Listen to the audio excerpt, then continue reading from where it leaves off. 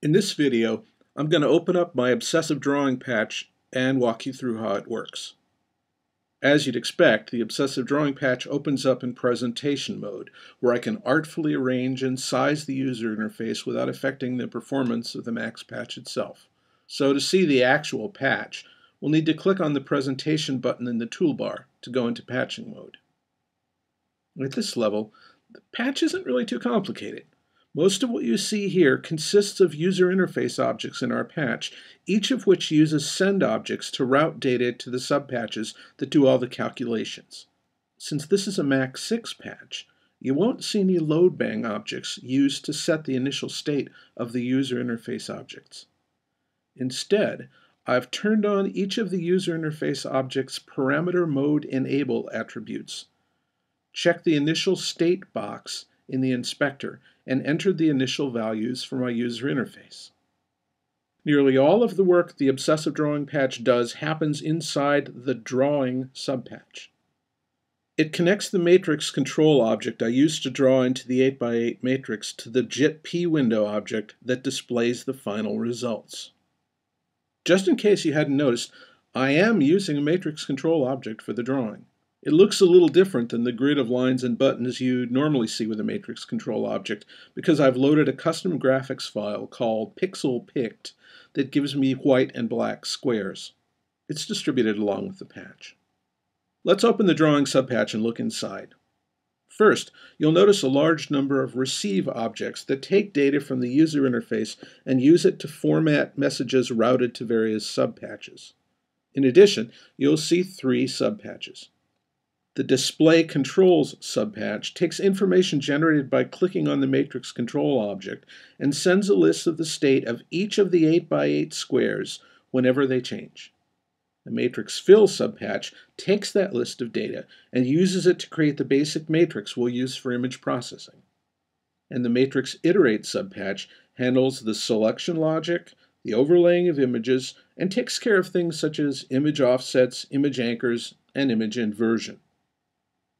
Let's take a look inside each of these subpatches. The Display Control subpatch has a simple task. Every time you click on a square in the 8x8 matrix control object, it instructs the matrix control object to output a row-by-row list of the state of the entire matrix. Clicking on any square in the 8x8 matrix triggers that action. Inside the patch, a speed limit object helps us to manage the speed of message throughput for a little smoother response. The result of changing any square in the matrix is to send 8 getRow messages back to back to the matrix control object. You'll notice that I'm using the right outlet of the Uzi object in this patch. That outlet sends out the number of the current index as it counts, so I can use that where I might otherwise add a counter object to my patch.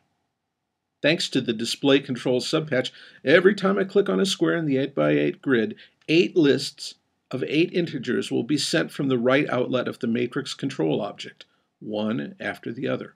Those lists of 8 integers describe the state of individual squares in a row.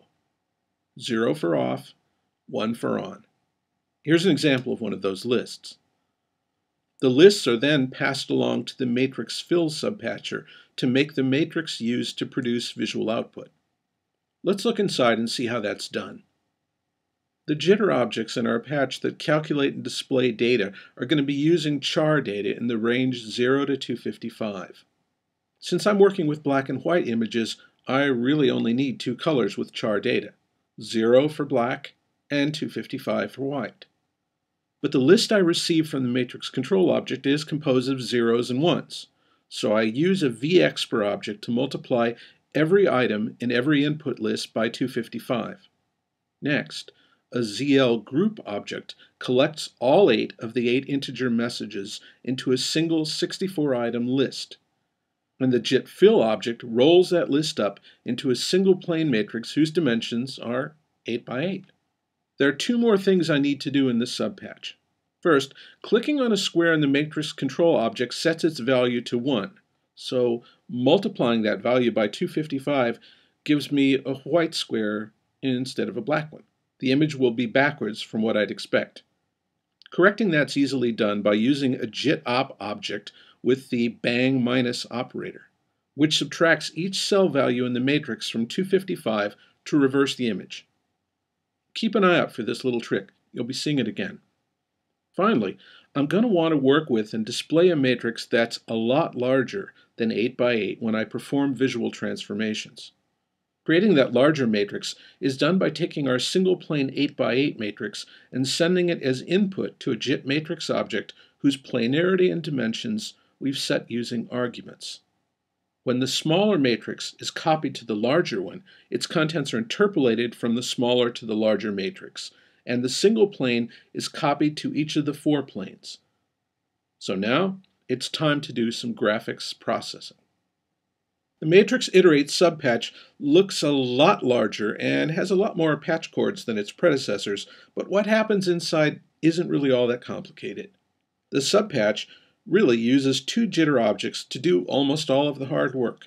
A JIT rota object is used to produce and offset iterations of the original image, and a JIT op object is used to calculate what the output image looks like when the images are overlapped and combined. When I decided to use the JIT rota object to do my processing instead of writing to a named matrix multiple times as I'd originally intended, I realized that the JIT rota object also gave me the ability to change the anchor points and offsets I could use when doing image processing by doing nothing more than sending anchor and offset messages with X and Y values. That was a nice addition to the patch.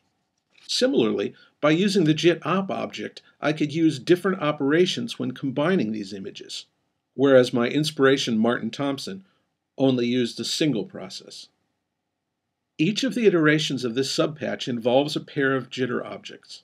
First, the JIT rota object takes an input image, scales it down by 1/2, which is set by using the zoom attributes, and then repeats the image at its boundaries so that the result is wrapped by default. That's set by using the bound mode 2 attribute. The result of that transformation is then combined with the previous version of the image and sent to the JIT-op object, where the 2 images are combined to produce an output image. That image is then sent to 2 places, to a switch object down at the bottom here, and it's also passed along to another pair of JIT rota and JIT-op objects. The switch object lets us choose which level of the recursive operation we want to display. Remember that trick we used with the JIT-op object to invert the visual image in the matrix fill subpatcher? Well, here it is again.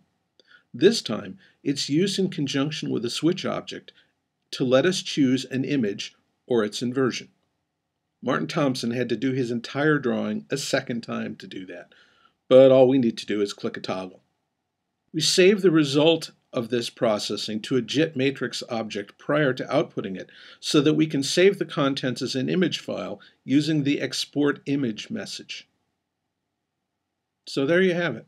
I hope you enjoy experimenting with this patch and that it's a worthy homage to the work of the man who originally inspired me to create it. Happy Maxing.